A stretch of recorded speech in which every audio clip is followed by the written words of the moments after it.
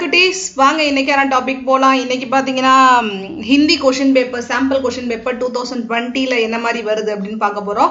ஏன்னா நான் last time மேக்ஸ்க்கு போட்டிருந்தேன். மேக்ஸ்ல என்ன மாதிரி क्वेश्चंस கேக்குறாங்க, எப்படி क्वेश्चन பேட்டர்ன் சேஞ்ச் ஆயிருக்கு, அந்த மாதிரி தான் இப்போ நம்ம பார்க்க போறோம். மொத்தம் 80 மார்க்ஸ்க்கு உங்களுக்கு வருது.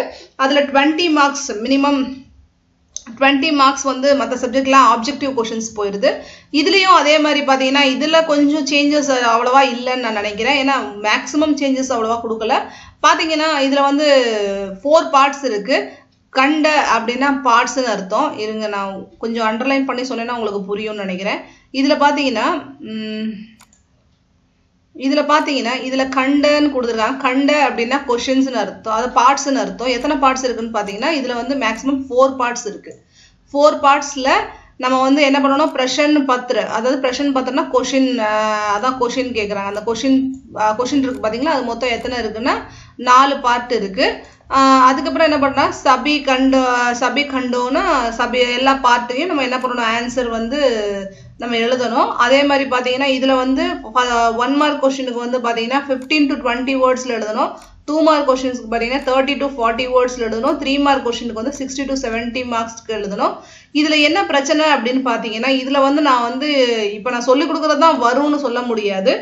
ஏன்னா இது லாங்குவேஜ் இல்லைங்களா. இங்கிலீஷ்லேயே பாருங்க, இங்கிலீஷ்லேயே ஒரு கொஸ்டின் பேப்பரை பேஸ் பண்ணி இன்னொரு கொஸ்டின் பேப்பர் கொடுக்க மாட்டாங்க. மேக்ஸ், சயின்ஸ், சோஷியல் சயின்ஸ் அந்த மாதிரி நடக்கும். ஆனா லாங்குவேஜ்ல வந்து அந்த மாதிரி நடக்கிறதுக்கு சான்ஸே கிடையாது. நீங்க வந்து கண்டிப்பா இதை ரீட் பண்ணி நீங்க அண்டர்ஸ்டாண்ட் பண்ணி எழுதிக்கிறோம். லாங்குவேஜுங்கிறது நம்ம கத்துக்கிறதுக்காக தான். அதனால நீங்க வந்து பழைய கொஸ்டின் பேப்பர்ஸ் படிச்சா வந்து நம்ம வந்து இதுல வந்து நிறைய மார்க்ஸ் ஸ்கோர் பண்ணிடுவோம் அப்படின்னு நினைக்காதீங்க. ஃபர்ஸ்ட் நல்லா ஹிந்தியை பொறுத்தவரை ஹிந்தி வந்து நல்லா ரீட் பண்ணி பழகுங்க. ரீட் பண்ணி பழகுனீங்கன்னா இப்ப கூட உங்களுக்கு டைம் இருக்கு. இந்த 3 months டெய்லி உட்காந்து என்ன பண்ணுங்க, நைட் படுக்கிறதுக்கு முன்னாடி ஒரு பேராகிராஃப் ரீட் பண்ணி அந்த கொஸ்டின் ஆன்சர்ஸ் ஃபில் பண்ண முடியுதான்னு பாருங்க. உங்களுக்கு வந்து டிக்ஷனரி கிடைக்கும். ஹிந்தி டிக்ஷனரி வந்து நிறைய ஆப்ஸாவே கிடைக்குது. அதுல ஒரு ஹிந்தி டிக்ஷனரி எடுத்து நீங்க வந்து அதை சொல்லி பாருங்க. இந்த வார்த்தையை சொல்லி பார்த்தீங்கன்னா அது தமிழ் மீனிங் உங்களுக்கு கிடைக்கும். நான் ஏற்கனவே உங்களுக்கு சொல்லியிருக்கேன். நான் நம்ம யூ டிக்ஷனரின்னு உங்களுக்கு எடுத்து கொடுத்துருக்கேன். இதுல ரீட் பண்ணீங்கன்னா உங்களுக்கு தமிழ் மீனிங் அது மாத்தி கொடுக்கும். அப்படி மாத்தி கொடுத்துச்சுன்னா நீங்க வந்து அதுக்கான அர்த்தம் புரிஞ்சுக்கலாம். ஃபர்ஸ்ட் நீங்க ஒரு 15-20 பேசேஜ், அதாவது 3 மாசமா நீங்க பிராக்டிஸ் பண்றீங்கன்னா ஆட்டோமேட்டிக்கா உங்களுக்கு வந்து ஓரளவுக்கு வேர்ட்ஸ் வந்து ஞாபகம் வந்துடும் இல்லைங்களா. ஏன் நான் இவ்வளவு தூரம் சொல்றேன்னா, நான் நிறைய பசங்க வந்து கீழே, அரவிந்த் நீங்க கூட கேக்குறீங்க, கீழே வந்து லாஸ்ட் இயர் பேப்பர் வந்து எனக்கு டேலி பண்ணி காமிங்கன்னு கேக்குறீங்க. ஏன்னா டேலி பண்ணி காமிக்கிறது பெரிய விஷயம் இல்லை. ஆனா இது எல்லாமே நீங்களா எழுத வேண்டியது இருக்கும். அதை மட்டும் நல்லா தெரிஞ்சுக்கங்க. இதுக்கு வந்து ஒரே வழி என்னன்னு பாத்தீங்கன்னா டெய்லி ரீட் பண்ணுங்க. உங்க சிஸ்டரா நான் அட்வைஸ் பண்றேன், டெய்லி ரீட் பண்ணுங்க. டெய்லி ரீட் பண்ணீங்கன்னா ஆட்டோமேட்டிக்கா உங்களுக்கு வந்து ரீடிங் ப்ராக்டிஸ் இருந்துச்சுன்னா ஆட்டோமேட்டிக்கா உங்களுக்கு வந்து ஹிந்தி வந்து ஓரளவுக்கு புரிய ஆரம்பிச்சிடும். புரிஞ்சாலே நீங்க ஓரளவுக்கு எழுதிடலாம். இந்த பேசேஜ் ரீடிங் பாருங்க, இந்த பேசேஜ் இதே பேசேஜ் வந்து அடுத்த எக்ஸாம் கொடுக்க மாட்டான்.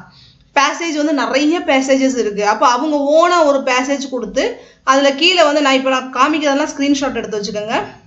பாத்தீங்கன்னா இதுல கொஸ்டின்ஸ் கொடுத்துருவாங்க. இந்த கொஸ்டின்ஸ்க்கு வந்து நீங்க ஆன்சர் பண்ணணும். இதே பேசேஜ் தான் எக்ஸாம் கொடுப்பாங்களா, கண்டிப்பா கொடுக்க மாட்டாங்க. இதே மாதிரி இது வந்து உங்களுக்கு ஒரு மாடலுக்காகத்தான், சரிங்களா. இது வந்து உங்களுக்கு ஒரு மாடலுக்காகத்தான் காமிக்கிறாங்க. ஆனா இது வந்து இதே கொஸ்டின் பேப்பர் கண்டிப்பா வராது. நீங்க எத்தனை கொஸ்டின் பேப்பர் எடுத்தாலும் உங்களுக்கு பிராக்டிஸ் ஆகுமே தவிர, நீங்க கொஸ்டின் பேப்பர்ஸ் எடுத்து பிராக்டிஸ் பண்றது மூலமா நீங்களா தான் சொந்தமா பிராக்டிஸ் பண்ணணும். கொஸ்டின் பேப்பர்ஸ் எடுத்து எவ்வளவு கொஸ்டின் பேப்பர்ஸ் நீங்க பிராக்டிஸ் பண்றீங்களோ ஆன்சரோட வச்சுக்கோங்க. தான் இதுல நான் உங்களுக்கு ஆன்சர் வேற இருக்கு பாருங்க. ஃபர்ஸ்ட் லெசனுக்கு அதை வந்து நீங்க பாஸ் பண்ணி நீங்க வந்து இதை எடுத்து வச்சுக்கோங்க, ஸ்கிரீன்ஷாட் எடுத்து வச்சுக்கோங்க. இந்த ஆன்சரையும் பாஸ் பண்ணி ஸ்கிரீன்ஷாட் எடுத்து வச்சுக்கோங்க. இந்த ஆன்சரை நீங்க கரெக்டா கண்டுபிடிக்கிறீங்களான்னு பாருங்க. உங்களால முடியுதான்னு பாருங்க. பேராகிராஃப்ல கண்டுபிடிங்க, முடியுதான்னு பாருங்க. ஏன்னா இது வந்து நம்ம வந்து ஹெல்ப் பண்ண முடியாத சூழ்நிலை. ஏன்னா இந்த மாதிரி விஷயத்துக்கு இப்போ மேக்ஸா இது இம்பார்ட்டன்ட் தம்பி, இதை படிங்க, இது வந்துடும் உங்களுக்கு, இது மட்டும்தான் வரும்னு நான் சொல்ல முடியும். இப்போ கன்ஸ்ட்ரக்ஷன்ல இருக்க சம்ஸ் தான் வரும், சரிங்களா. ஆனா லாங்குவேஜ்ல அந்த மாதிரி இல்லப்பா. நிறைய பேராகிராஃப்ஸ் கொடுத்துருவாங்க. நீங்க ரீட் பண்ணி பழகினா மட்டும்தான் உங்களால வந்து ஃபைட் பண்ண முடியும், சரிங்களா. இப்ப கூட நிறைய டைம் இருக்கு. டெய்லி ஒரு 1/2 hour 1 hour ரீடிங் மட்டுமே செலவழிங்க. ரீடிங் பண்ணி அதுல கொஸ்டின் ஆன்சர்ஸ் நிறைய இப்போ எல்லாம் பாத்தீங்கன்னா நெட்ல நிறைய இருக்கு. கொஸ்டின் ஆன்சர்ஸ், பேசேஜ் ரைட்டிங் எல்லாம் கிடைக்குது, கைடா கூட கிடைக்குது. அந்த மாதிரி வாங்கி சாம்பிள் பேப்பர்ஸ் கிளியர் பண்ணுங்க ஆன்சரோட சேர்த்து. கிளியர் பண்ணீங்கன்னா உங்களுக்கு ஆன்சர் கிடைச்சிரும், மேக்ஸிமம் கிடைச்சிரும். கிராமருக்கு நாங்கள் ஹெல்ப் பண்ணலாம், ஆனால் பேசேஜ் ரீடிங் நீங்களா தான் பண்ணணும். அதே மாதிரி போயம் ரீடிங் நீங்களா தான் பண்ணி அதுக்கு ஆன்சர் கலெக்ட் பண்ணணும். இதுக்கு வந்து நாங்கள் ஹெல்ப் பண்ண முடியாது. அதனால பேசேஜ் இதை ரீட் பண்ணீங்கன்னா உங்களுக்கு இந்த ஆன்சர்ஸ் பார்த்துக்குங்க. இந்த ஆன்சர்ஸ் ஸ்கிரீன்ஷாட் எடுத்து வச்சுக்கோங்க. இந்த ஆன்சர்ஸ் கண்டுபிடிக்க முடியுதான்னு பாருங்க. அடுத்து பாருங்க, இது வந்து ஃபர்ஸ்ட் பார்ட். செகண்ட் பார்ட் பார்த்தீங்கன்னா கண்டகா அப்படிமா. கண்டகான பார்ட் 2. இது வந்து பார்த்தீங்கன்னா व्यवहारिक व्याकरण. व्यवहारिक व्याकरणங்கிறது பாத்தீங்கன்னா இது வந்து கிராமர் தான். இது கிராமர் பார்ட். பிராக்டிக்கல் கிராமர்னு நம்ம சொல்லுவோம். அது வந்து பாத்தீங்கன்னா निर्देशानुसार उत्तर लिखे அப்படின்னு கொடுத்திருக்காங்க. பாத்தீங்கன்னா இப்ப பாத்தீங்கன்னா निर्देशानुसार उत्तर लिखो. निर्देश अनुसार அப்படின்னு சொன்னாங்கன்னா அந்த கீழ கொடுத்திருக்க அந்த ரூல்ஸ் படி நீங்க வந்து ஆன்சர் எழுதுங்க அப்படின்னு சொல்லிருக்காங்க. कठोर होकर भी हृदय बनाओ. कठोर होकर भी हृदय बनाओனா கட்டோர்ங்கிறது வந்து பாத்தீங்கன்னா முரட்டுத்தனமா இருந்தாலும் அன்பா இரு அப்படின்னு சொல்லி ஒரே சென்டென்ஸ்ல முடிச்சிட்டாங்க. இதுல என்ன பண்றாங்கன்னா संयुक्त वाक्य में बदलिए. संयुक्तனா நிறைய 2-3 வாக்கியங்களை ஒன்னு சேர்த்து எழுதுவோம் பாத்தீங்களா, அந்த மாதிரி பண்ணுங்க. 2 வாக்கியமா இதை எழுதுங்க. ஒரே வாக்கியமா கொடுத்ததை இன்னும் 2 வாக்கியமா ஒன்னு சேர்ந்து எழுதுனா எப்படி எழுதுவீங்க? அதுக்கு ஆன்சர் இங்க கொடுத்திருக்காங்க பாருங்க. कठोर बनो. कठोर बनोना முரட்டுத்தனமா நீ ஏனா இருந்துக்கோ. சரிங்களா? கட்டோர் பனோனா நீ முரட்டுத்தனமா இருந்துக்கலாம் அப்படின்னு சொல்றாங்க. சரி, கட்டோர் பனோ. பரந்து இருந்தாலும் ஹிருதய ரஹோ அப்படின்னா நீ மென்மையானவனா இரு. முரட்டுத்தனமா இருந்தாலும் அன்பானவனா இருன்னு அர்த்தம். முரட்டுத்தனமா இருந்தாலும் அன்பானவன். இங்க என்ன சொல்றாங்க? முரட்டுத்தனமானவன் கட்டோர் ஹோக்கர் பி ஹிருதய பனோ அப்படின்னு என்ன அர்த்தம்? நீ முரட்டுத்தனமா இருந்தாலும் அன்பானவனா இரு. இதுல பாரு, இதுல என்ன சொல்லியிருக்காங்க?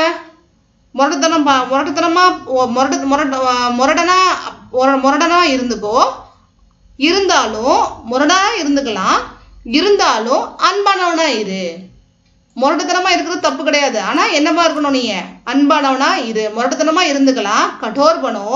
முரடனா மாறிக்கோ. ஆனா பரந்து ஹிருதய ரஹோனா அன்பானவனா இரு. அந்த மாதிரி சென்டென்ஸை வந்து மாத்தி எழுதணும். சரிங்களா? இப்ப 2 சென்டென்ஸா இருந்தா ஒரு சென்டென்ஸா மாத்தி எழுதணும். ஒரு சென்டென்ஸா இருந்தா 2 சென்டென்ஸா ஜாயின் பண்ணி எழுதணும். அதுக்கு இன்னும் எக்ஸாம்பிள்ஸ் பார்க்கலாம். இதுல பாருங்க, செகண்ட் ஒன் பாருங்க. செகண்ட் ஒன் பாத்தீங்கன்னா யூத்தியப்பின்னா அவர் வந்து போர்ல ஃபைட் பண்ற போராளி. சரிங்களா? யூத்தியப்பி வஹ் சேனானி நஹிதா. யுக்தியப்பின்னா போர்ல போராடுற, சேனானினா ஒரு சோல்ஜர் இல்ல அவரு. பர் லோக் அவரை எப்படி கூப்பிடுறாங்க? பர் லோக் உசே இருந்தாலும் அவர் எப்படி கூப்பிடுறாங்க? கேப்டன் कहते हैं. கேப்டன் அப்படின்னா கேப்டன் கூப்பிடுறாங்க. ஃபர்ஸ்ட் என்னது? அவரு ஒரு சோல்ஜர் இல்ல.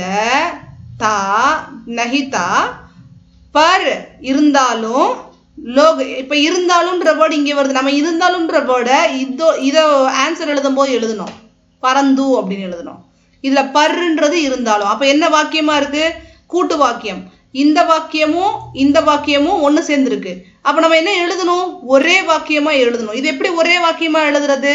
இந்தா இதுல ஆன்சர் பாருங்க. இதுல வந்து என்ன எழுதிருக்காங்க பாருங்க. சேனானி நா ஹோனே பர்.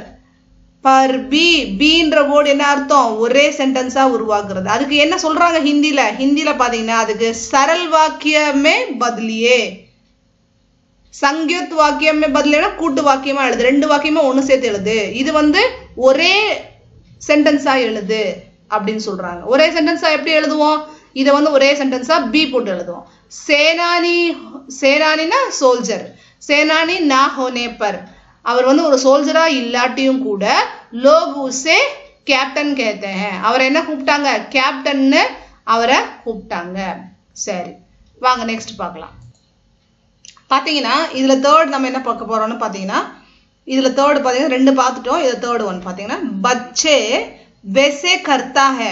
बच्चे वैसे करता है ना, பசங்க வந்து செய்வாங்க, அதத்தான் செய்வாங்க. எதை செய்வாங்க பசங்க? பச்சே वैसे करता है. இதுல அண்டர்லைன் பண்ணிருக்காங்க பாருங்க. जिसे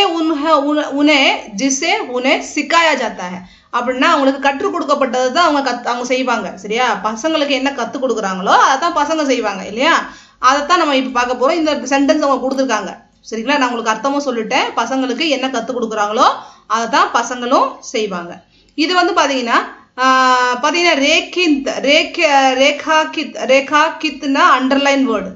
இது வந்து பார்த்தீங்கன்னா சங்யுக்த். ரேகாகித்னா அண்டர்லைன் வேர்டு. சரிங்களா. உப்புவாக்கியன்னா பெயர் சொல்னு சொல்லுவாங்க. அதாவது எதை பெயர் சொல்னு சொல்லுவாங்கன்னா, பெயருங்கிறது நேம். சரிங்களா. பெயர் சொல்லுங்கிறது pronoun. He, she, it, him, his, இது எல்லாமே உப்புவாக்கியன்னு சொல்லுவாங்க. சரியா. உப்புவாக்கியக்கா பேத் எழுதணும். அப்ப பெயர் சொல்லோட ஹிஸ், ஹிம் இது எதை சார்ந்து வந்திருக்கு அப்படின்னு சொல்லி கேட்டிருக்காங்க. சரிங்களா. உப்புவாக்கிய நீங்க 9th ஸ்டாண்டர்ட்ல படிச்சிருப்பீங்க. அப்படி படிக்கலாட்டி நான் வந்து அதுக்கான வீடியோஸ் வேணா நான் அப்லோட் பண்ண ட்ரை பண்றேன். சரிங்களா. ஏன்னா இதுல நிறைய வீடியோஸ் நான் முடிக்க வேண்டியது இருக்கு. நான் இதை கத்துக்கிறதுக்கே உங்களோட சிலபஸுக்கே நான் இவ்வளவு நாள் நான் தேட வேண்டியதா இருந்தது. அதனால நான் என்னால முடிஞ்ச அளவுக்கு நான் என்னோட பெஸ்ட் நான் கொடுக்க ட்ரை பண்றேன். பேத், அதோட பேத் எழுதணும்னு சொல்றாங்க. சரி, அதோட பேத் என்னன்னு பார்ப்போம். பாத்தீங்கன்னா இதோட ஆன்சர் எப்படி வரும் பாத்தீங்கன்னா, கிரியா விசேஷன்னு சொல்லுவாங்க. அட்ஜெக்டிவ் வெர்ப் இது. சரிங்களா. இது வந்து விசேஷன்னா உங்களுக்கு நான் ஏற்கனவே சொல்லியிருக்கேன். அது வந்து ப்ரொனவுன் சொல்லியிருக்கேன். கிரியான்னா வேலை யாரை சொல்றாங்களோ அவங்களோடது. சரிங்களா. கிரியாங்கிறது யாரை சொல்றாங்களோ அவங்களோடது. ஆக்ஷித் உபவாக்கிய அப்படின்னு சொல்லுவாங்க. ஆக்ஷித் உபவாக்கிய. இந்த ஆக்ஷித் உபவாக்கியங்கிறது வந்து இதுதான் டிபெண்ட் பண்ணிருக்கு. இதை கிரியா விசேஷனா டிபெண்ட் பண்ணி இருக்கு. Dependent class. இந்த உபவாக்கியங்கிறது பெயர் சொல்லி எதை டிபெண்ட் பண்ணிருக்கு? கிரியா விசேஷனா டிபெண்ட் பண்ணி இருக்கு. அதான் சொல்றேன். கிரியா விசேஷன்னா என்ன சொல்லியிருக்கேன்? Adjective verb. அட்ஜெக்டிவ் வெர்ப் தான் கிரியா விசேஷன்னு சொல்லுவோம். இப்போ உங்களுக்கு புரிஞ்சிருக்கும்னு நினைக்கிறேன். விசேஷன்னா வெர்பு. அந்த ஹிஸ், ஹிம், ஹிஸ் இதெல்லாம் சொல்றோம் பாத்தீங்களா, அதுதான் இதுதான் நம்ம சொல்றோம். இது இப்போ எதை வச்சு சொன்னோம் நம்ம? இந்த அண்டர்லைன் வேர்டு ஜிஸ்ஸே உன்ஹோனே சிக்காயா ஜாத்தா ஹை. ஜிஸ்ஸே அப்படின்னா ஜெஸ்ஸே உன்ஹோனே சிக்காயா ஜாத்தா ஹை. எப்படி அவன் கற்பிக்கப்படுறான். அவன், அந்த அவன், உன்ஹோனே அவன், இது என்ன வெர்பு? இது அட்ஜெக்டிவ் வெர்பு. இது என்ன வெர்பு? இது அட்ஜெக்டிவ் வெர்பு. உன்ஹோனே, உன்ஹோனே சிக்காயா ஜாத்தா ஹை. அவன் எப்படி கற்பிக்கப்படுகிறானோ, அவன் எப்படி கற்பிக்கப்படுகிறானோ அதே போல் அவன் செய்கிறான். அந்த வார்த்தை உங்களுக்கு புரிஞ்சிருக்குன்னு நினைக்கிறேன். வாங்க அடுத்தது போலாம். सभी लोगों ने वह सुंदर ஹஷே தேகா. ஹஷே தேகானா ஒரு அழகான வியூ பார்த்தாங்க அப்படின்னு சொல்லிட்டு இருக்காங்க. இதுல வந்து பாத்தீங்கன்னா எல்லாரும் பாக்குறாங்க அப்படின்னு சொல்லியிருக்காங்க. இதுல கொஸ்டின் என்ன போட்டுருக்காங்கன்னா, ரச்சன கே ஆதார், ஆதார் பர். இந்த சென்டென்ஸ் படி இது என்ன ஒரு சென்டென்ஸ், இதோட பேத்லி எழுத சொல்லியிருக்காங்க. அப்படின்னா சங்கியுத் வாக்கியமா இல்ல சரல் வாக்கியமான்னு எழுத சொல்லியிருக்காங்க. இது சரல் வாக்கியம் தான். ஏன்னா ஒரே சென்டென்ஸா வந்திருக்கு. எல்லாரும் பார்க்க சொல்றாங்க. அந்த ஒரு ஒரு வியூ, அழகான வியூ இருக்கு, அதை பார்க்க சொல்றாங்க. அப்படின்னா அது வந்து என்ன வாக்கியம்? சரல் வாக்கியம். அவ்வளவுதான். இவ்வளவு இது எழுதுறது ரொம்ப ரொம்ப ஈஸி. அடுத்து நம்ம பார்ப்போம். இதுல ஆன்சர் உங்களுக்கு காமிச்சிடுறேன். பாத்தீங்கன்னா சரல் வாக்கியம். சரிங்களா. இதை வந்து நீங்க வந்து நான் இப்படி எடுக்கும் போதே பாஸ் பண்ணி கொஞ்சம் இது பண்ணி வச்சுக்கோங்க. நீங்க எப்படி சொல்லுவாங்க, நீங்க வந்து போட்டோ எடுத்து வச்சுட்டீங்கன்னா உங்களுக்கு யூஸ்ஃபுல்லா இருக்கும். நம்ம இதுல நம்ம மொபைல்லே பண்ணலாம். நம்ம மொபைல்லே ஷார்ட் ஸ்கிரீன் பண்றாங்கல்ல, இந்த மாதிரி ஸ்கிரீனை வந்து போட்டோ எடுத்து வைக்கலாம். நம்ம எடுத்து வச்சுக்கோங்க. எடுத்து வச்சீங்கன்னா உங்களுக்கு யூஸ்ஃபுல்லா இருக்கும். நீங்க வச்சு இதை திரும்ப உங்களுக்கு நான் சொல்லும் போது உங்களுக்கு வந்து ரீவைன் பண்றதுக்கும் ரீகலெக்ட் பண்றதுக்கும் உங்களுக்கு ஈஸியா இருக்கும். சரிங்களா. இது கிராமருங்கிறதுனால தான் உங்களுக்கு நான் சொல்லி கொடுத்துட்டு இருக்கேன். மற்றபடி ரீட் பண்றதுலாம் நீங்க தான் ரீட் பண்ணி கத்துக்கிறணும். கிராமர்ல இந்த மாதிரி கிராமர் வந்தா நீங்க ஈஸியா எழுதிடலாம். என்ன வாக்கிய பேத் தானே கேட்கறாங்க, எழுத மாட்டீங்களா? இவ்வளவுதான், ரொம்ப ரொம்ப ஈஸி. இதுல ஒரு 4-5 இதை பண்ணி வச்சுக்கோங்க. நான் உங்களுக்கு சொல்றது மாதிரிதான். திரும்ப அந்த யூ டிக்ஷனரி யூஸ் பண்ணுங்க. ஹிந்தி தெரியலன்னா தயவு செஞ்சு யூ டிக்ஷனரி யூஸ் பண்ணுங்க. இதை ரீட் பண்ணி அதுல ரீட் பண்ணீங்கன்னா அதுக்கான மீனிங், தமிழ் மீனிங் உங்களுக்கு வந்துடும், இல்ல இங்கிலீஷ் மீனிங் வந்துடும். அதை புரிஞ்சுக்கங்க. அதை புரிஞ்சுட்டு என்ன வாக்கியத்துல கொடுத்துருக்காங்கன்னு சொல்லி உங்களுக்கே புரிய வந்துடும். ஆட்டோமேட்டிக்கா இதை ரீட் பண்றது கொஞ்சம் ப்ராப்பரா ரீட் பண்ணீங்கன்னா ஆட்டோமேட்டிக்கா வந்துட்டு போகுது. ரொம்ப ரொம்ப ஈஸி. இதுல பாத்தீங்கன்னா ஃபர்ஸ்ட் என்ன சொல்லியிருக்காங்க, வாச்சக் பரிவர்த்தன் கீஜியே. வாச்சக் பரிவர்த்தன் கீஜியேன்னா அந்த சென்டென்ஸை வந்து நம்ம என்ன பண்ண போறோம், ஃபர்ஸ்ட் இதுல வந்து சென்டென்ஸை வந்து நம்ம மாத்தல, அப்படியே இன்னொரு சென்டென்ஸை சேர்த்தோம். சரியா. அந்த சென்டென்ஸை 2ஆ பிரிச்சு 2 வாக்கியமா மாத்தணும், ஒரு வாக்கியத்தை 2 வாக்கியமா மாத்தணும். இதுல வந்து கொஞ்சம் சென்டென்ஸையே மாத்த வேண்டியதா இருக்கும். ப்ரிஃபிக்ஸ் சஃபிக்ஸ்னு நீங்க இதுல படிச்சிருப்பீங்க. சரிங்களா. சொன்னவராக எழுதுங்க. இல்ல இப்போ வந்து ஒருத்தர் வந்து செய்யறாருன்னா செஞ்சவர் யாரு, இப்போ வந்து யாரை பத்தி சொல்றாங்க, அவர் வந்து டைரக்டா பேசின டைரக்ட் ஸ்பீச் இன்டைரக்ட் ஸ்பீச்னு கூட சொல்லலாம். இதை இப்படி மாத்தி மாத்தி சொல்றத விட டைரக்ட் ஸ்பீச் இன்டைரக்ட் ஸ்பீச். இப்போ எப்படின்னா, நான் இப்போ உங்கள்கிட்ட நேரா பேசிட்டு இருக்கேன்னு வச்சுக்கோங்களேன், இது டைரக்ட் ஸ்பீச். இப்போ வந்து நான் சொன்னதை போய் நீங்க அடுத்தவங்ககிட்ட போய் சொன்னீங்கன்னா அது இன்டைரக்ட் ஸ்பீச். இப்போ நான் உங்ககிட்ட பேசிட்டு இருக்கேன், இந்த SMS சேனல்ல அந்த ஒருத்தவங்க எனக்கு கிளாஸ் எடுக்கிறாங்கல்ல, அவங்க வந்து இப்படி சொன்னாங்க அப்படின்னு நீங்க சொன்னீங்கன்னா அது இன்டைரக்ட் ஸ்பீச். சரிங்களா? இப்போ நான் உங்ககிட்ட சொல்லிட்டு இருக்கிறது இது டைரக்ட் ஸ்பீச். அந்த மாதிரி வாக்கியங்களை மாற்ற சொல்றாங்க. சரி, வாங்க என்னன்னு பார்ப்போம். பார்த்தீங்கன்னா अनेक पाठकों ने पुस्तक की सराहना की அப்படின்னா अनेक पाठकों ने पुस्तक की सराहना की அப்படின்னா என்னன்னு பார்த்தீங்கன்னா பாடகோனே அநேக்னா நிறையன்னு அர்த்தம். அநேக்னா நிறைய, பாடகோனேன்னா ரீடர்ஸ் இருக்காங்கல்ல, அது அவங்க என்ன பண்றாங்கன்னா புக்ஸ்க்கு சராசன் கீனா அப்ரிஷியேட் பண்றாங்க. சரிங்களா? ஒரு புக்கை வந்து எல்லா ரீடர்ஸும் அப்ரிஷியேட் பண்றாங்க. இதை வந்து நம்ம எப்படி எழுதணும்னா கர்மவாச்சக்கா எழுதணும், அதாவது டைரக்ட் ஸ்பீச்சா எழுதணும். எப்படி டைரக்ட் ஸ்பீச்சா எழுதுவீங்க? இதுக்கு ஆன்சர் எழுதிருக்கு பாருங்களேன். இது என்ன கொடுத்துருக்காங்கன்னா அநேக் பாடகோ என்ன சொல்றாங்க, अनेक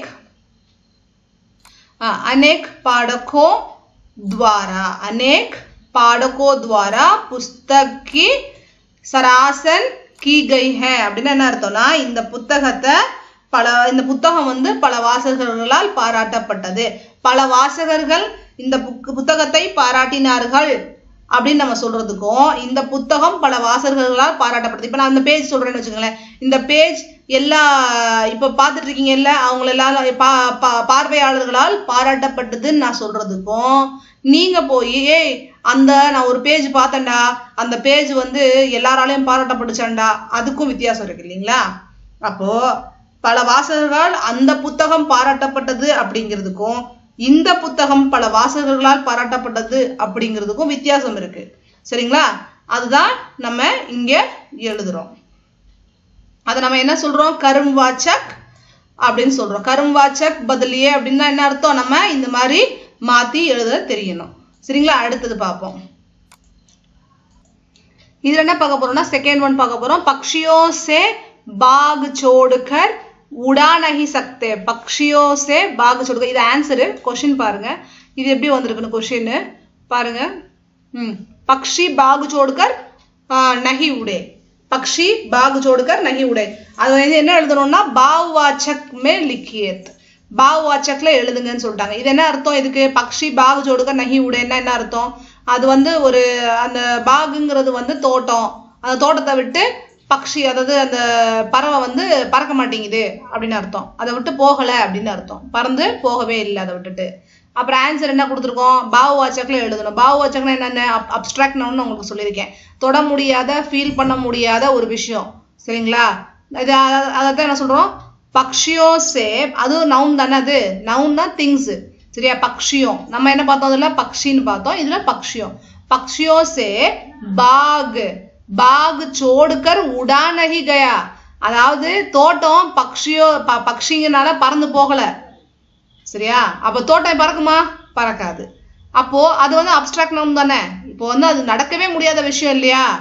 அப்போ நம்ம வந்து அது இமேஜின் கூட பண்ண முடியாத விஷயம். நீங்க பாக் ஓடி பார்த்திருக்கீங்களா? பக்ஷியோ சே பாக் சோடுக்கர் உடா நஹி சக்தே, அந்த பறவைகளை விட்டு என்ன பண்ண முடியாது, தோட்டம் எங்கேயும் போக முடியாது இல்லையா? அதுதான் சொல்றாங்க. சரி வாங்க நெக்ஸ்ட் பார்ப்போம். ஹர்பிதா ரோஜ் அக்பார் படுத்திய, அந்த பொண்ணு என்ன பண்றா, ஹர்பிதா டெய்லி நியூஸ் பேப்பர் படிக்கிறா. கர்மவாச்சக்ல எழுத சொல்லியிருக்காங்க. ஆன்சர் என்ன வரும், கர்மவாச்சக்ல எப்படி எழுதுவோம் சொல்லுங்க பார்ப்போம். மேனே समय की बांधित पर निबंध लिखा, मैंने समय की बांधित पर निबंध लिखा. இதுல என்ன வந்திருக்கு, அந்த பொண்ணு என்ன பண்றா, ரோஜ் அக்பார் படுத்தி है, அவ வந்து டெய்லி நியூஸ் பேப்பர் படிக்கிறா. இதுல என்ன இருக்கு பாருங்க, தேர்ட் ஒன், சாரி கீழே வந்துருச்சு, சாரி மாத்தி இருக்கு ஆன்சர், நான் கவனிக்கல. ஹர்பிதா ஹர்பிதா द्वारा रोज अखबार पढ़ा जाता है. இதை நம்ம என்ன எழுதுறோம், படா ஜாத்தானா ஹர்பிதா மூலமாகத்தான் என்ன பண்ணப்படுது, நியூஸ் பேப்பர் படிக்கப்படுகிறது. ரோஜ் அக்பார் படா ஜாத்தா है. இதுல என்ன கொடுத்துருக்கு, ஹர்பிதா டெய்லி நியூஸ் பேப்பர் படிப்பா. டெய்லி நியூஸ் பேப்பர் படிப்பா. இதுல என்ன பண்ணப்படுது? ஹர்பிதா மூலமாக, அதாவது கர்மவாச்சக்னா அவங்க தான், ஹர்பிதா தான் செய்யறாங்க. ஹர்பிதா துவாரா, ஹர்பிதா மூலமாக டெய்லி அக்பார் அக்பார் படா ஜாத்தா ஹை, அப்ப படிக்கப்படுகிறது. அந்த மாதிரி எழுத வேண்டியது இருக்கும். இது கொஞ்சம் டெய்லி எழுதிட்டே இருந்தா ப்ராக்டிஸ் ஆயிடும். ஃபர்ஸ்ட் கொஞ்சம் இந்த மாதிரி வேர்ட்ஸை வந்து பார்க்காம எழுதி பாருங்க. நான் சொல்றதை வச்சு பார்க்காம எழுதி பாருங்க. டெய்லி எழுதிட்டே இருந்தா ரொம்ப ஈஸி ஆயிடும். சரிங்களா? அடுத்து பத் பரீட்சை பார்ப்போம். பத் பரீட்சை கீஜியே. சரியா? என்னன்னு பார்ப்போம். தேர்ட் இது ஃபுல்லா முடிஞ்சிருச்சு. मेरे द्वारा की पांदी पर लिखा गया है. அது படிக்கல இல்ல? இதுல என்ன பார்க்கறோம்னா मेरे द्वारा समय की बांधित पर निबंध लिखा गया. இது என்னது? கர்மவாச்சக். நம்ம என்ன பண்ணணும்? கர்மவாச்சக் மே லிக்கியன்னு கொடுத்துருக்காங்க. அப்ப நம்ம லாஸ்ட் டைம் என்ன பண்ணோம்? இவ மூலமா मेरा द्वारा என் மூலமாக समय की बांधित पर निबंध लिखा गया है. நம்ம என்ன எழுத போறோம் இங்க? मैंने समय की बांधित पर निबंध लिखा. நான் வந்து என்ன பண்றேன்? சமயத்துப்படி நான் என்ன பண்றேன்? ஒரு கட்டுரை எழுதுறேன். मैंने समय की बांधित पर एक निबंध लिखा. நான் வந்து ஒரு கட்டுரை எழுதுனேன். காலத்தை எப்படி சொல்றது? காலத்தின் பிணைப்பு அப்படின்னா நம்ம டைம் எப்படி இருக்கு அதைப்படி அதை வச்சு நான் வந்து ஒரு கட்டுரை எழுதுனேன் அப்படின்னு இருக்கு. இதுல எப்படி கொடுத்துருக்காங்கன்னு பாருங்க. மேரே துவாரா என்னால் எழுதப்பட்டது. நான் எழுதுனேன், என்னால் எழுதப்பட்டது அப்படின்னா இன்டைரக்ட் ஸ்பீச், டைரக்ட் ஸ்பீச். மேரா துவாரா சமயக்கி பாந்தித் பர் நிபந்த் லிக்கா கயா அப்படின்னு இருக்கு. சரிங்களா? இது நல்லா புரிஞ்சுக்கோங்க. புரிஞ்சுக்கிட்டீங்கன்னா ரொம்ப ஈஸி. இது முடிஞ்சிருச்சு. அடுத்து ஃபோர்த் ஒன் போலாம். फोर्थ वन निर्मलित वाक्य के रेखित पदों का, रेखितना என்ன சொல்லிருக்கேன்? அண்டர்லைன் சொல்லிருக்கேன். रेखित पदों पर पद परीक्षा लिखिए. पद परीक्षा எழுத சொல்லிருக்காங்க. ரொம்ப ரொம்ப ஈஸி. पद परीक्षा பார்ப்போம்.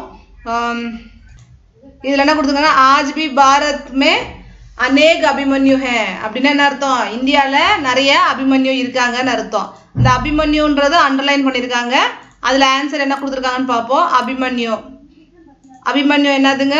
ஜாதிவாச்சக் சங்ஞா, புலிங்கா ஜென்ஸ் தான். நாம அபிமன்யுங்கிறது ஜென்ஸ், புலிங்கா ஏகவச்சனம், கர்மகாரக். இதெல்லாம் பார்த்துருந்தீங்கன்னா உங்களுக்கு ரிவிஷன் ஆயிருக்கும். டெய்லி போட்டு பாருங்க. வீடியோஸை டவுன்லோட் பண்ணி வச்சு கூட பாருங்க. அதிகமா போட்டு பார்த்தா தான் உங்களுக்கு புரியும். சரிங்களா? செகண்ட் ஒன் பார்ப்போம். பிரதஹ கால்ங்கிறது பாத்தீங்கன்னா இதுல வந்து மார்னிங்கை குறிக்கிறது. घूमने जाया करो அப்படின்னா வாக்கிங் போங்க, மார்னிங் வாக்கிங் போங்க. தாக்கி ஸ்வஸ்திய ठीक रहे அப்படின்னா பாடி வந்து நல்லா இருக்கணும்ன்றதுக்காக நீங்க என்ன பண்ணுங்க? மார்னிங்ல வாக்கிங் போங்க அப்படின்னு சொல்லி கொடுத்துருக்காங்க.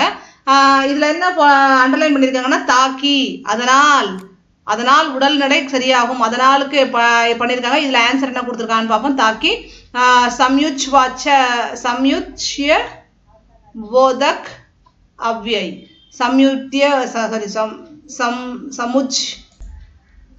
समुच्य बोधक अव्यय, समुच्य बोधक अव्यय.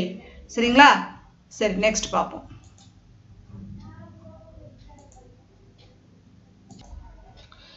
சம்யுஜ்ய போதக் அவ்யயனா கன்ஜெக்ஷன் வேர்டு. இது தாக்கிங்கிறது கன்ஜெக்ஷன் வேர்டு, சென்டென்ஸ் சேர்க்கிறது. அதனால கன்ஜெக்ஷன் வேர்டு. என்னடா இதுக்கு மீனிங் சொல்லலன்னு நினைச்சிடாதீங்க. இது கன்ஜெக்ஷன் வேர்டுங்க. அடுத்து வந்து ரொம்ப ரொம்ப லென்த்தியா போயிட்டு இருக்குன்னு நினைக்கிறேன் வீடியோ. இருந்தாலும் பரவாயில்ல. पिताजी कल ही तीर्थ यात्रा पर गए. पिताजी कल ही तीर्थ यात्रा पर गए ना, அவர் வந்து நேத்து எங்க போயிருக்காரு? தீர்த்த யாத்திரை போயிருக்காரு. அதாவது புண்ணிய யாத்திரான்னு சொல்லுவாங்கல்ல, புண்ணிய ஸ்தலம் போயிருக்காரு அப்படின்னு சொல்லுவாங்க. இப்போ ராமேஸ்வரம் போறது இந்த மாதிரி இடத்துக்கு பிதாஜி நேத்து தான் போயிருக்காரு. கயங்கிறது வந்து அண்டர்லைன் பண்ணிருக்கு. அதுக்கு 10 பரீட்சை என்ன வரும் கயக்கு சொல்லுங்க. பாத்தீங்கன்னா அக்மர்க் கிரியா, அதே மாதிரி ஏக்வச்சன், புல்லிங், பூத்கால். பூத்கால்னா கயன்னா முடிஞ்சு போச்சு, அதனால பூத்கால். புல்லிங்னா பாய், அதனால பிதாஜிங்கிறது பாய், அதனால அதுவும். அப்புறம் ஏக்வச்சனுங்கிறது ஒருத்தர் தான் போனாரு. அதுக்கப்புறம் பாத்தீங்கன்னா कर्तव्यवाचक பாத்தீங்கன்னா இது வந்து கிருத்துவாச்சியங்கிறது இது கொஞ்சம் தப்பா போட்டுருக்காங்க, அதனால தான் குழம்பிட்டேன். கிருத்துவாச்சியங்கிறது வந்து பாத்தீங்கன்னா ஆக்டிவ் வாய்ஸ். இது வந்து ஆக்டிவ் வாய்ஸ். சரி, இது உங்களுக்கு புரிஞ்சிருக்கும்னு நினைக்கிறேன். நெக்ஸ்ட் போலாம். நெக்ஸ்ட் வந்து பாத்தீங்கன்னா அனுராஜ் என்ன பண்ணிருக்காரு, காலா கோட் போட்டிருக்காரு. காலா கோட்னா பிளாக் கோட். அனுராஜ் ने काला कोट पहना है. அதோட ஆன்சர் என்ன வரும்? காலானா பிளாக், பிளாக் தான் அண்டர்லைன் பண்ணியிருந்தாங்க. அப்ப कृष्णवाचक विशेषण सॉरी गुणवाचक विशेषण सॉरी गुणवाचक विशेषण कोट பாத்தீங்கன்னா அப்புறம் विषय एकवचन पुल्लिंगा कोट विषय एकवचन पुल्लिंगा ஓகேவா. குணவாச்சக்ங்கிறது அந்த கலரை குறிக்கிறதுனால அது அப்படி இருக்கு. கலரை குறிக்கிறதுனால அது குணவாச்சக்னு சொல்றோம். ஏகவச்சன் ஒண்ணே ஒன்று தான். அதே மாதிரி புல்லிங்கா. ரஸ் பாருங்க. அடுத்து இது வந்து பாத்தீங்கன்னா ரஸ். இதை வந்து நீங்க படிச்சு இதை வந்து நீங்க எழுதணும். இந்த ரஸ் எப்படி எழுதுறதுன்றதை நான் திரும்ப இன்னொரு வீடியோல போடுறேன் தெளிவா. அடுத்து வந்து பாத்தீங்கன்னா இந்த பேராகிராஃபை நீங்க ரீட் பண்ணி இந்த கீழே இருக்க கொஸ்டினுக்கு ஆன்சர் பண்ணணும். அந்த பேராகிராஃப் நான் ஸ்டாப் பண்ணி வைக்கிறேன், பாத்துக்கோங்க. இந்த ரஸ்ஸையும் நீங்க பாத்துக்கோங்க. கொஞ்சம் நீங்க ஸ்கிரீன்ஷாட் எடுத்து வச்சுக்கோங்க இந்த பேராகிராஃப் முதல்ல.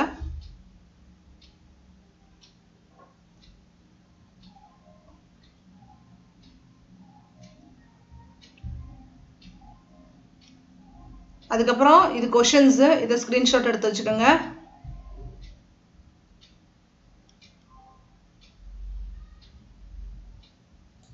இதுக்கு ஆன்சர் நான் இங்க எழுதி கொடுத்துறேன். இந்த பாருங்க, இது ரஸ்ஸுக்கு, இதுல இருந்து ரஸ் ஸ்டார்ட் ஆகும்.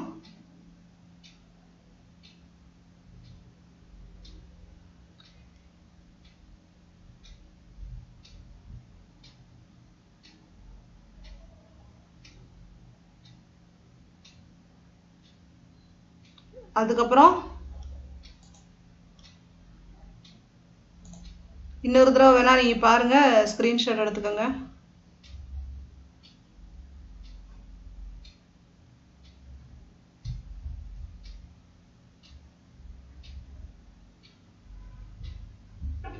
சரி, 8th பார்ப்போம். 8th வந்து போயம் கொடுத்துருக்காங்க. அந்த போயமை ரீட் பண்ணி நீங்க வந்து கொஸ்டின் ஆன்சர்ஸ் எழுதணும். இதுக்கும் நான் ஹெல்ப் பண்றது கஷ்டம். ஏன்னா நீங்க போயம் இதே போயம் தான் வரும்னு நம்ம சொல்ல முடியாது. போயம் வந்து வேற வேற போயம்ஸ் வரலாம். நான் இந்த போயம் சொல்லி கொடுத்து என்ன பிரயோஜனம் சொல்லுங்க? எல்லா போயமும் உங்களுக்கு தெரியணும். அதனால நீங்க வந்து இதை ரீட் பண்ணி பழகுங்க. இது மாதிரி நிறைய பேப்பர்ஸ், ஒரு 15 பேப்பர்ஸ் ஒரு சப்ஜெக்ட் நீங்க ப்ராக்டிஸ் பண்ணீங்கனாலே போதும். நீங்க வந்து நிறைய மார்க்ஸ் ஸ்கோர் பண்ணலாம். பாத்தீங்கன்னா அதோட கொஸ்டின் ஆன்சர்ஸ் ஒரு 3 கொஸ்டின்ஸ் தான் இருக்கு. 2 மார்க்ஸ் 6 மார்க்ஸ் வருது. அதோட ஆன்சர்ஸ் நான் இங்க காமிச்சிடுறேன் பாருங்க. 3 மார்க்ஸ் 6 மார்க்ஸ் கொஸ்டின் ஆன்சர்ஸ். இதையும் ஸ்கிரீன்ஷாட் எடுத்து வச்சுக்கோங்க. அதுக்கப்புறம் பார்ப்போம் 9th one question and answers நீங்க கண்டிப்பா எழுதியே ஆகணும். 30 to 40 வேர்ட்ஸ்ல நீங்க கொஸ்டின் நீங்க புக் கொஸ்டின்ஸ் படிச்சிருந்தீங்கன்னா அதோட ஆன்சர்ஸ் உங்களுக்கு நல்லா கண்டிப்பா தெரிஞ்சிருக்கும். இல்லாட்டி நான் இதுலயே ஆன்சர்ஸ் உங்களுக்கு காமிக்கிறேன். பாருங்க, அதோட ஆன்சர்ஸ் பாருங்க. இது 8th முடிஞ்சிருச்சு. இப்ப 9th பார்ப்போம். 9th எடுத்து வச்சுக்கோங்க.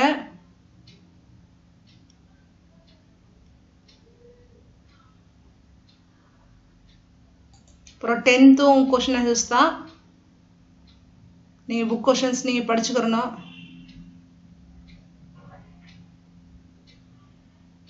பாருங்க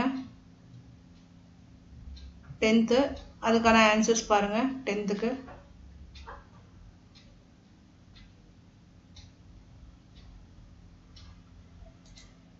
அப்புறம் 11th பார்ப்போம். 11th வந்து பாத்தீங்கன்னா நிபந்த் எழுத சொல்லியிருக்காங்க. நிபந்தனா உங்களுக்கு தெரியும், கட்டுரை எழுதுறதுனா இந்த வேர்ட்ஸை யூஸ் பண்ணி நீங்க எழுதணும். அவங்க கொடுத்துருக்கத வச்சு அந்த வேர்ட்ஸை யூஸ் பண்ணி நீங்க எழுதணும். சரிங்களா? இது வந்து பாத்தீங்கன்னா பரீட்சம் और அபியாஸ்னா சோதனை மற்றும் பயிற்சி. பாத்தீங்கன்னா சஃபல்தா கி குஞ்சி அப்படின்னா வெற்றிக்கான திறக்கிற சாவின்னு சொல்லுவாங்களே, வெற்றிக்கு திறக்கிற சாவின்னு சொல்லுவாங்க. சக்சஸ்க்கான கீ அது. சரிங்களா? ஃபர்ஸ்ட் என்ன கொடுத்துருக்காங்க? பிரஸ்தாவனா என்னன்னு பாத்தீங்கன்னா முகவுரைன்னு சொல்லுவாங்க. ஸ்டார்ட் பண்ணுவோம்ல, அதுக்கான ஸ்டார்ட் அப்படின்னு சொல்லுவோம்ல, அதுதான் இன்ட்ரோடக்ஷன் சொல்லுவோம்ல, அதுதான் முகவுரைன்னு சொல்லுவாங்க. இன்ட்ரோடக்ஷன். அதை வந்து அப்புறம் பரீட்சம் கா மகத்துவம்னா அந்த பரீட்சம்னா எப்படி சொல்றது, கஷ்டப்பட்ட ஹார்ட் ஒர்க்கோட மகத்துவம், அதாவது அதோட எப்படி சொல்றது முக்கியத்துவம் என்ன அப்படின்னு கேக்குறாங்க. அதுக்கப்புறம் பாத்தீங்கன்னா பரீட்சம் கே அனுகர்ணிய உதாரணம் பாத்தீங்கன்னா அது எப்படி சொல்லுவாங்க, ஹார்ட் ஒர்க்கு முன்மாதிரியான எடுத்துக்காட்டு. ஏதாவது ஒரு எடுத்துக்காட்டு உதாரணம் நீங்க சொல்லணும். எதனால நீங்க வந்து ஹார்ட் ஒர்க் வந்து ரொம்ப ப்ரீஷியஸ், அதை பண்ணணும் அப்படின்னு சொல்றீங்க அப்படின்றதுக்காக நீ எடுத்து எழுதணும். அப்புறம் வந்து பரீட்சம் ஆவ் அபியாஸ் சே சஃபல்தா அப்படின்னா என்ன அர்த்தம்னா, ஹார்ட் ஒர்க்னால வர்ற கஷ்டம், அந்த நம்மளுக்கு கிடைக்கிற வெற்றி எப்படி இருக்கும், ஹார்ட் ஒர்க் மூலமா நம்மளுக்கு கிடைக்கிற வெற்றி, அந்த ஜேர்னி எப்படி இருந்துச்சு. அதுக்கப்புறம் அந்த லாஸ்ட் வந்து பாத்தீங்கன்னா முடிவுரைன்னு சொல்லுவாங்க. லாஸ்ட் ஃபைனலா நீங்க ஃபைனல் டச் கொடுத்துடணும். இது மாதிரி ஒவ்வொன்றுக்குமே நீங்க எழுதணும். ஒவ்வொன்றுலயும் பாத்தீங்கன்னா 10 மார்க் உங்களுக்கு. பாத்தீங்கன்னா இதுக்கு வந்து 5 மார்க் கொடுத்துருக்காங்க. இது வந்து என்ன சொல்றாங்க, அப்னே சேத்ரக்கு நாலியும் ததா, இது வந்து லெட்டர் ரைட்டிங்க்கு இதுக்கு வந்து பத்திரலேக்கன், இதுக்கு வந்து 5 மார்க் கொடுத்துருக்காங்க. அதே மாதிரி பாத்தீங்கன்னா இதுல 2 கொடுத்துருக்காங்க. 2 லெட்டர்ல எது வேணாலும் எழுதிக்கலாம் நீங்க. அப்புறம் 13th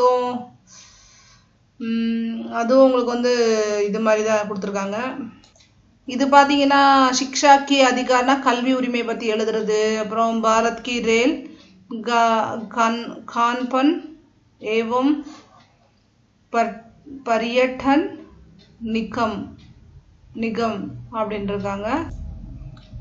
இது பாத்தீங்கன்னா நீங்க வந்து ஒரு அட்வர்டைஸ்மெண்ட் வந்து பண்ண சொல்லியிருக்காங்க. பாத்தீங்கன்னா பாரத் ரயில்வேல வந்து பாத்தீங்கன்னா கேட்டரிங் அது மட்டும் இல்லாம சுற்றுலா, அதாவது யாருன்னு பாத்தீங்கன்னா கார்பரேஷன் தரப்புல சுற்றுலா மக்களுக்கு வந்து எங்க போறாங்க, யாத்திரைக்காக அட்வர்டைஸ்மெண்ட் பண்ணணும், மக்களுக்கு வந்து அதை தெரியப்படுத்தணும். பாத்தீங்கன்னா ஆமர்கம்ன்றது அழைப்பு விடுறது, அவங்களுக்கு வந்து கூப்பிடுறது அவங்கள. இது வந்து ஆமந்திரித்னா கூப்பிடுறது, நிர்கம்னா கார்பரேஷன், சுற்றுலா, பரியட்டன்னா சுற்றுலா, கண்பான்னா வந்து பாத்தீங்கன்னா கேட்டரிங், யாத்திரியோன்னா டிராவல் பேசஞ்சர்ஸ், தர்ஷன்னா உங்களுக்கு தெரியும் பாக்குறது, போய் பார்த்துட்டு வர்றது, ஒரு விஷயத்த வந்து நம்ம போய் பாக்குறது தர்ஷன், சாமியை போய் பார்த்துட்டு வர்றதுக்கு தர்ஷன் பண்ணிட்டு வந்தோம் சாமி அப்படின்னு சொல்லுவோம். அந்த மாதிரி பார்த்துட்டு வர்றதுக்கு ஒரு விஞ்ஞாபன்னா உங்களுக்கு வந்து அட்வர்டைஸ்மெண்ட்னு அர்த்தம். நீங்க வந்து 25ல இருந்து 50 வேர்ட்ஸ்ல வந்து நீங்க அதுல வந்து எழுதணும் அப்படின்னு சொல்லி கொடுத்துருக்காங்க. அவ்வளவுதான் நினைக்கிறேன், முடிஞ்சு போச்சு. உங்களுக்கு எல்லாம் நான் முடிச்சுட்டேன். இதுல நான் உங்களுக்கு ஆன்சரும் நான் காமிச்சிடுறேன். என்னடா இப்படியே பண்ணிட்டு போயிட்டாங்க, நமக்கு ஆன்சர் காமிக்கலன்னு நினைக்காதீங்க. பாருங்க, இதுல வந்து லாஸ்ட் ஒன் பாருங்க எப்படி எழுதிருக்காங்கன்னா, இது வந்து பாத்தீங்கன்னா பத்திரலேக்கன் எப்படி எழுதிருக்காங்க, சாரி அந்த சென்டென்ஸை ஃபார்ம் பண்ணி நான் உங்களுக்கு எழுதணும்னு சொன்னேன் பாத்தீங்களா, கட்டுரை ரைட்டிங். இதுல வந்து கொடுக்கல, இது நீங்களாத்தான் எழுதணும்னு நினைக்கிறேன், அதனால அவங்க வந்து கொடுக்கல. இதுல வந்து எழுதணும்னு மட்டும் சொல்லியிருக்காங்க. இதுல வந்து மார்க் உங்களுக்கு கொடுத்துருக்காங்க, எவ்வளவு மார்க்ஸ் போட போறாங்கன்னு. இதனால நீங்க தான் எழுத வேண்டியது இருக்கும். அவ்வளவுதான், முடிஞ்சிருச்சு. இதுல வந்து அவங்க எழுதல, இது மட்டும் அவங்க வந்து ஃபில் பண்ணாம விட்டுருக்காங்க. இது வந்து நீங்க சொந்தமா தான் ஃபில் பண்ண வேண்டியது இருக்கும். இது வந்து நான் உங்களுக்கு வந்து ஒரு இதுல ஃபில் பண்ணி காமிக்கிறேன் இது எப்படின்னா. ஆனா இது வந்து நான் இது மட்டும் தான் கொடுப்பாங்களான்னு சொன்னா கண்டிப்பா சத்தியமா இல்ல குழந்தைங்களா, இது மட்டும் கொடுக்க மாட்டாங்க. நீங்க தான் எல்லாமே பண்ண வேண்டியது இருக்கும். அதனால தயவு செஞ்சு கொஞ்சம் ஹிந்தி நாலேஜை வந்து இந்த 3 மாசத்துல நல்லா ரீட் பண்ணி கெயின் பண்ணிக்கோங்க. அதே மாதிரி பாத்தீங்கன்னா இந்த மாதிரி கொஸ்டின்ஸ் ஒரு 4 வேர்டு கொடுத்தா அதை எழுதுற அளவுக்கு கொஞ்சம் டேலண்டட் ஆயிக்குங்க. அது கொஞ்சம் புரியணும் உங்களுக்கு அந்த வேர்ட்ஸ். இந்த மாதிரி நிறைய கொஸ்டின் பேப்பர்ஸ் டேலி பண்ணாலே உங்களுக்கு இந்த திறமை வந்து தானா வந்துடும். அதனால நீங்க வந்து ஃபர்ஸ்ட் யாரையுமே டிபெண்ட் பண்ணிருக்காதீங்க. உங்களோட முயற்சி, நீங்க தேடுங்க. ஒரு விஷயத்த நம்ம உள்ளார்த்தமும் நம்ம தேடினோம்னா அது கண்டிப்பா கிடைக்கும். உங்களுக்காக நான் படிச்சு உங்களுக்கு நான் சொல்லித்தரேங்கும் போது ஆட்டோமேட்டிக்கா நீங்க உங்களுக்காக தேடினீங்கன்னா, நான் உங்களுக்காக தேடி நான் உங்களுக்கு சொல்லித்தரேன் இல்லைங்களா, ஆட்டோமேட்டிக்கா நீங்க உங்களுக்காக தேடினீங்கன்னா ஆட்டோமேட்டிக்கா கிடைக்கும். நீங்க வந்து ஹோல் ஹார்ட்டடா தேடுங்க, ஹோல் ஹார்ட்டடா படிங்க. ஆட்டோமேட்டிக்கா உங்களுக்கு இந்த வட்டம் நல்ல மார்க்ஸ் கிடைக்கும், நல்லா எழுதுவீங்க. பயப்படாதீங்க. முதல்ல எக்ஸாம் பத்தி நீங்க பயந்தீங்கன்னா, ஐயோ நம்ம எப்படி எழுத போறோம்னு நீங்க பயந்தீங்கன்னா கண்டிப்பா நீங்க தோத்துருவீங்க. பயப்படக்கூடாது, ரொம்ப ஸ்ட்ராங்கா இருங்க. கண்டிப்பா ஃபைட் பண்ணுங்க, ஃபைட் பண்ணி ஜெயிச்சு வெளியே வாங்க. சரிங்களா? சரி, இதோட நான் முடிச்சுக்கிறேன் என்னோட வீடியோவை. நான் அடுத்து சோஷியல்ல வந்து எத்தனை லெசன்ஸ் படிக்கலாம், எத்தனை லெசன்ஸ் எக்ஸாமுக்கு வருது, இதெல்லாம் நான் உங்களுக்கு அப்லோட் பண்றேன். கண்டினியூஸா வீடியோ பார்த்துட்டே இருங்க.